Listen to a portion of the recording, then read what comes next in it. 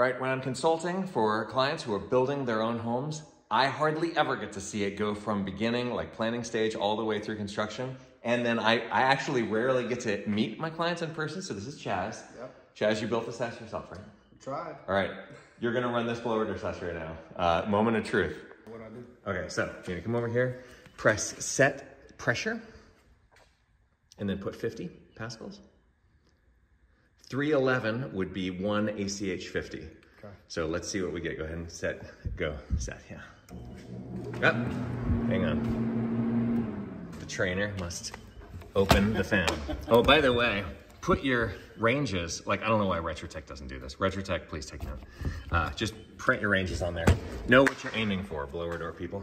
Okay, try that one more time. Set pressure.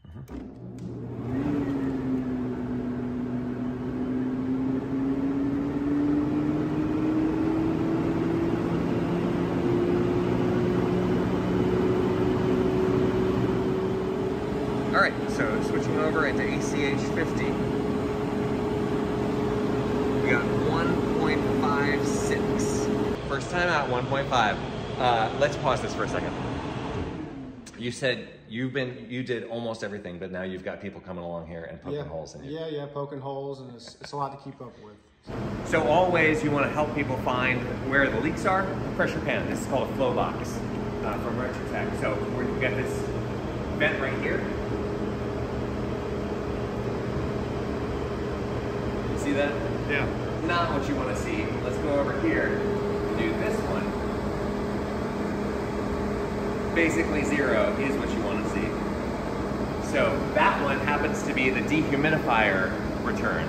And so there's something wrong with that particular one. Now I can just send Chaz over there and be like, all right, this is what you're looking for. Go up and look at that specific thing.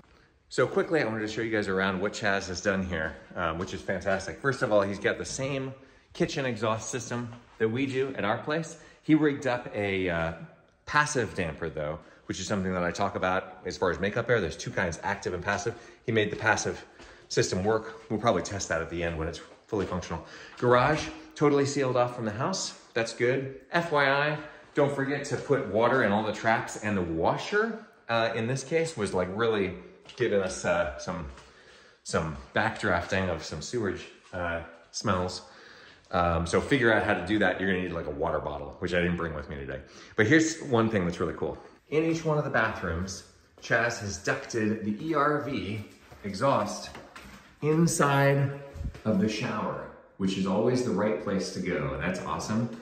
So there's your shower exhaust, but he also independently ducted the ERV supplies. So there is the supply of fresh air, and it has to sweep all the way across the room to get out and into the hallway. That's generally how you want to do it. So that you really freaking put it in the absolute furthest corner. I can't even get my my pressure pan in between that thing and the wall. So good job, Chaz.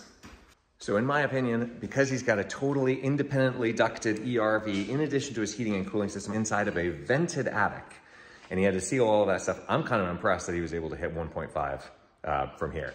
And we've identified a bunch of places where he could fix things. So we'll keep on testing this, but good job. Appreciate it. How do you feel? I feel good. I mean, yeah, it's good. I expected better, but I think we could. I bet you could get there if you want to do this again. All right, we might be back.